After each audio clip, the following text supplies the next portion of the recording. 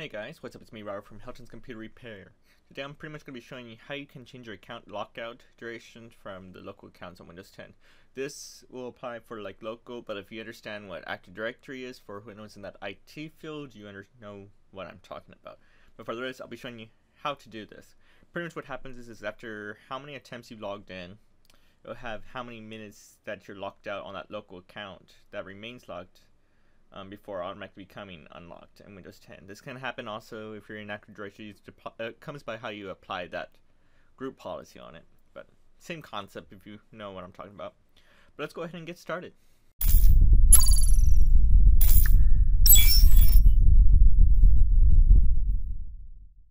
Do you want to stay in touch with the latest videos? Click that subscribe button and turn on your notifications so you won't miss the next episode. Alright guys, so pretty much there's a couple ways you can do this. There's one you can do this through the local security policy that most common people that have like Windows 10 Pro, Enterprise, Education, they should have access for it. So I'm going to show that one quick. And for anyone that doesn't have that, there's another way you can do this, but it's going to be done through command prompt. And that'll be the one after. So let's go ahead and get started. So first what you need to do is pretty simple. You can go to Start, you can do a search bar, you can do the Win key and R, which is the one you want to come in here. And what you're doing is going to type in secpool.msc. It seems it's already coming up because I've already tried this to be sure this video would work. When you get to there, you'll see this big list right here. That's normal. You're going to see one that says account policies. You're going to select that. Then you'll see a select where it says account lockout policy. That's pretty much what we're looking into. Right now, there is no durations that's set on here. We're going to change that system to, see, you won't allow it to apply. So let me actually fix this real quick.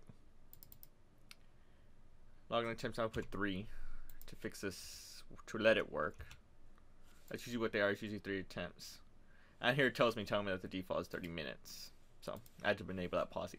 So here's the feature where it has the account lockout durations.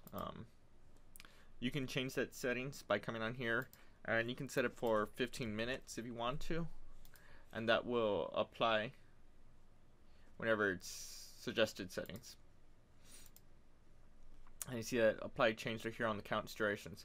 When you reset, it tells you to how you want to set it up. That'll be another video. You can change that settings on here too. That could be set up next time. Do it even less, like 10 minutes. You know what I mean? That'll give the next account lockout counter after. But for the first time, it's 15 minutes that I changed it. And it's pretty much that simple. Now you would log off on the computers. And this applies to all the users that are there. So right now it's set right here. I'm going to go ahead and X this one out. And that's pretty much how you can do that one. The second option that you can do is done through command prompt. Now, if I'm correct, I think you could also just in PowerShell, because Windows 10, and I technically you could just type in CMD, and there's command prompt. But if you can just right click on the start menu, I think you get into PowerShell. We're going to choose Windows PowerShell that has the same ability on the Windows CMD file. You're going to go ahead and select that Windows PowerShell, and be sure you choose the one administrator. And yes, it will prompt you most likely. And let it come up. And here's your list right here. And there's this little tricky how you on there. You can type in net accounts. And this will apply to all the accounts that are on there, like, you know, net users that are there. This will apply to all accounts. Let me actually clear this out real quick. So there's the net accounts. And it's set up right here from the lockout durations for 15 minutes because we changed that. And the lockout observation got changed to 10 too because we changed that. So what I'm going to do is go ahead and change this by doing it through command prompt. We're going to type in net account / lockout duration. Am I spelling this? I think I'm spelling it right.